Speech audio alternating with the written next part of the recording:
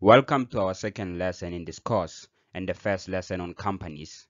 A company is usually referred to as a legal entity or person, as it can enter into legal contracts in its own capacity and it can be sued without affecting the owners. In this lesson, we are going to introduce a company, the common ledger or T accounts used by companies, their classification, and how they are affected by transactions. Some persons that make up a company are shareholders, directors, internal auditors, independent auditors, and SARS. Shareholders are people who own the company. These are people who have bought shares in the company. Directors are people who are appointed by the shareholders to run the company. Directors are usually appointed in the annual general meeting, also referred to as AGM. An internal auditor is usually the person who is employed by a company and supervises the preparation of the company's financial statements. Independent auditors or external auditors are auditors who express an opinion on the financial statements in an audit report but do not work for the company.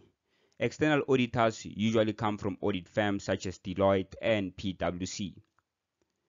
South African Revenue Services, also referred to as SARS, is the government department to whom the company must pay income tax on the profits and VAT when it's due. Basically, SARS is the taxman. These are the most common general ledger or T accounts used by companies. The ledger accounts are the ordinary share capital, SARS income tax, shareholders for dividends, income tax, ordinary share dividends, and appropriation account. The first two accounts are the most commonly asked company ledger accounts in past metric papers. We shall go into more detail on each of these ledger accounts in the following slides. The ordinary share capital account is an equity account. And equity accounts increase on the credit side and decrease on the debit side. The account represents an accumulation of capital contributions by shareholders. This is done through buying of shares in the company. When shareholders buy shares, their equity in the company increases, and when the company buys back shares from shareholders, their equity in the company decreases. So when a company issues shares, the two accounts affected are bank and ordinary share capital. Bank is an asset, and because when shareholders buy shares in the company, they pay cash to the company's money or bank increases. Thus, the bank asset will be debited, showing an increase. Ordinary share capital is an equity account and increases on the credit side. When shareholders buy shares, their equity or wealth in the company increases because they now own a part of the company. Thus, the ordinary share capital will be credited when the company issues shares. Ordinary share capital is an equity account. As mentioned in the first lesson of this course, equity represents the owner's wealth in the business. In this case, when shareholders buy shares in the company, their equity increases, and this happens on the credit side. When the company buys back shares from shareholders, their equity or wealth in the business decreases, and this happens on the debit side. This is just a high-level introduction to company ledger accounts, but in the next lessons we go a bit deeper by doing examples, some from past papers. SARS income tax is a liability account, and liability accounts increase on the credit side and decrease on the debit side. Refer to Ali method mentioned in lesson number 1 of this course. This account implies income tax owed to SARS. It is affected when SARS charges income tax on company profits, then the liability increases on the credit side. But when company makes payment to SARS, the liability decreases on the debit side. When a company makes payment to SARS, the two accounts affected are SARS income tax and bank. SARS income tax is a liability, and when the company pays SARS, they decrease the amount they owe SARS, thus the liability decreases on the debit side. Bank is an asset, and when they pay SARS, the money in the bank decreases and asset decrease on the credit side. The SARS income tax liability account increases on the credit side when SARS charges tax to the company, increasing the liability or amount the company owes in terms of tax. The account decreases on the debit side when the company pays the money owed to SARS. So let's move on to the next T account, which is shareholders for dividends. Dividends is the sum of money paid regularly by a company to its shareholders out of its profits or reserves. Shareholders for dividends is a liability account, and liability accounts increase on the credit side and decrease on the debit side. This is money or dividends owed to shareholders. When a company declares a dividend and do not pay the dividends on the same day, they owe shareholders money, and thus their liability is increasing. When a company pays the dividends owed, then the liability decreases. When a company declares dividends and does not pay them out on the same day, the two accounts affected are dividends declared and shareholders for dividends. The company owes shareholders money, thus liability increases on the credit side. Dividends declared is an account debited, and we are going to discuss it in more detail in the next few slides. Again, when a company declares dividends and does not pay them out on the same day, the company owes money to shareholders. Thus, the liability shareholders for dividends increases on the credit side. And when the company pays the dividends owed, this liability decreases on the debit side. Dividends, as stated in the above slide, is the sum of money paid regularly by a company to its shareholders out of its profits or reserves. Therefore, a company can declare a dividend and pay it out in later dates. As mentioned above, it gives rise to a liability named shareholders for dividends. The ordinary share dividends account is debited on the day that the company declares dividends.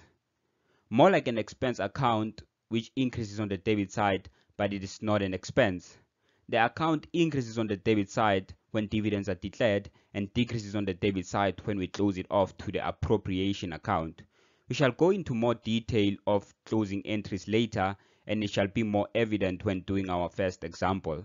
For now, know that the account debited when the company declares dividends is the ordinary share dividends account.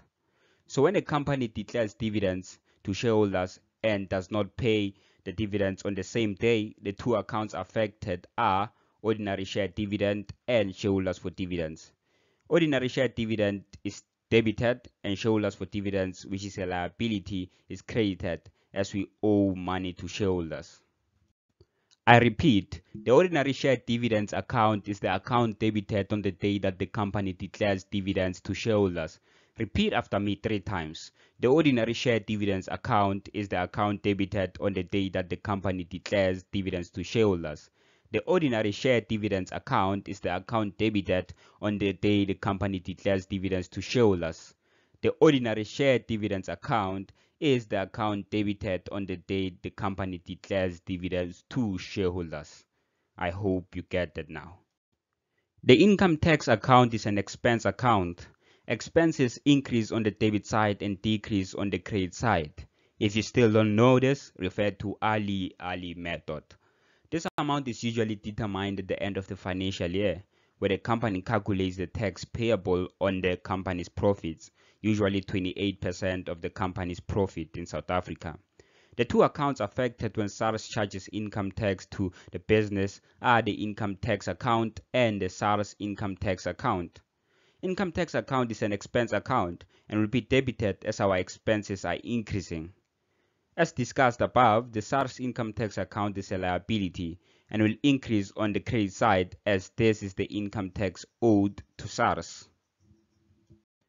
Income tax account increases on the debit side, and when SARS charges income tax to the business, our expenses are increasing. This account will thereby decrease on the credit side when we close it off to the appropriation account. This will be discussed in more detail later on.